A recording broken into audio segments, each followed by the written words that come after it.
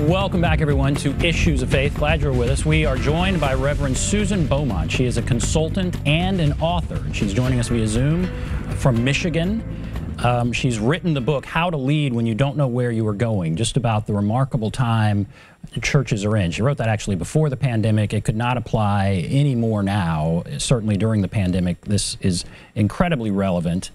And I wanted to ask you, what questions do you feel like churches should be asking right now?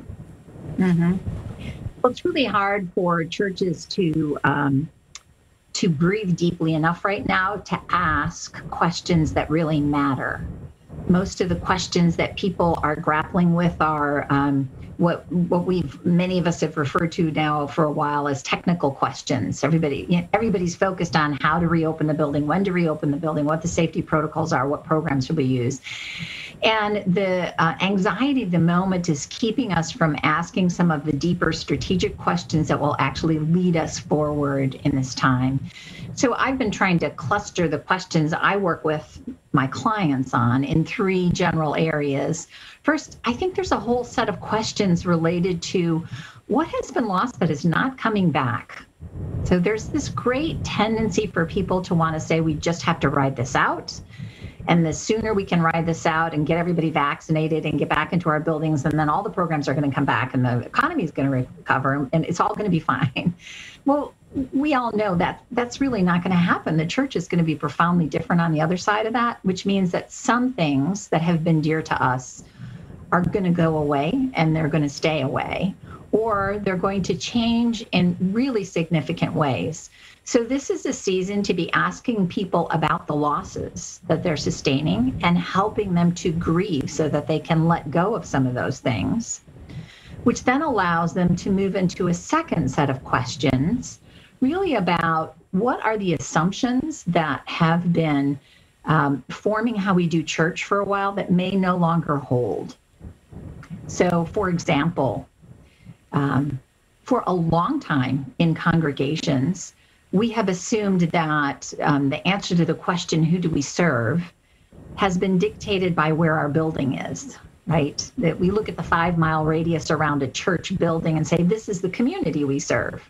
Or if you're a regional church, you draw that circle a little larger. But now people are discovering that geography doesn't matter in the way that it used to.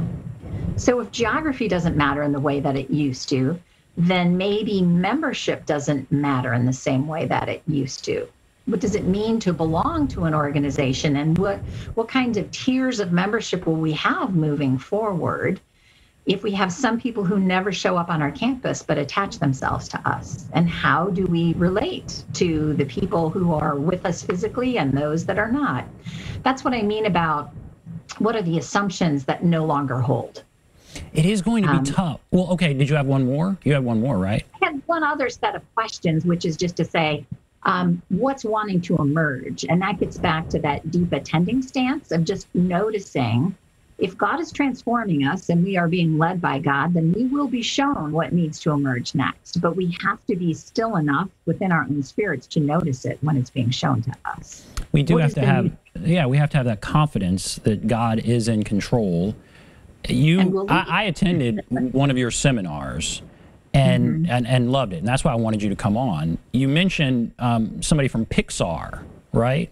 Talking about the sweet spot between the known and the unknown is where originality happens. Pixar is certainly successful, and we can learn from what he's saying, right? Right, that the key is to be able to linger there without panicking, to linger in that sweet spot between the known and the unknown, where our deep desire is to panic and retreat, but to stand there calmly without panicking so that we can tap into that remarkable creativity that's wanting to deliver itself to us here. And so when you talk about some of the things we have to let go of or think that maybe might not be there, that is hard for people. It is. What might be some of those things? Are the large buildings going to be what they've always been? Or we don't know yet? I mean, are there some things you could identify? Yeah, we don't know yet. Certainly, our relationship to our buildings is going to change. I mean, that's just becoming clear, that there are people who are finding that they enjoy an encounter with church that does not relate to the building at all. And so wise churches are the ones who are going to be able to think about that and to imagine how to recraft what they're doing. One of the traps I see people falling into is we have these staff teams we've built over time with people who are really skilled at developing programming, programming on site, all kinds of programming for children, for youth, for adults. And in fact, moving forward, we have to be careful that the skill set we've used in the past, which is designing programming for people to come to us and take with us on our campus, that we don't let that overly direct what happens next, because in fact, something new is probably wanting to emerge around that. So I do think that we're going to have to let go of a lot of how we've thought about membership. We're going to have to let go of a lot of how we've thought about programming. We may even have to let go of thinking about the people coming to worship physically in person as not being the centerpiece of what we do as a congregation. And that's really hard to wrap your mind around, because that's always been, okay, it begins there. It begins with the people gathered in the sanctuary, and then everything builds out from there. Well, what if it doesn't begin there? Then what are we? Who are we?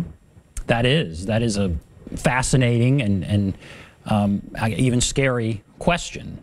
Very scary question. And one of the things we've talked about on this show is it's harder to get young people to go to church, and what are churches going to look like in the next generation, and the secularization of society. What do you think this pandemic has done, and does it make us more likely to become more secular, or is it an opportunity to go in the other direction? I guess what do you think will look like in 10, 15 years?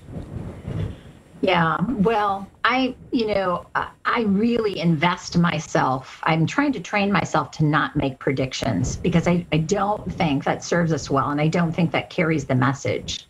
But I think we can talk about some of the assumptions that we have to challenge, to say this part might go away, this part is going to shift. I mean, one thing that's clear is a lot of people are discovering that they really like having a quieter Sunday morning with their families in their homes and having some kind of a faith experience there, right?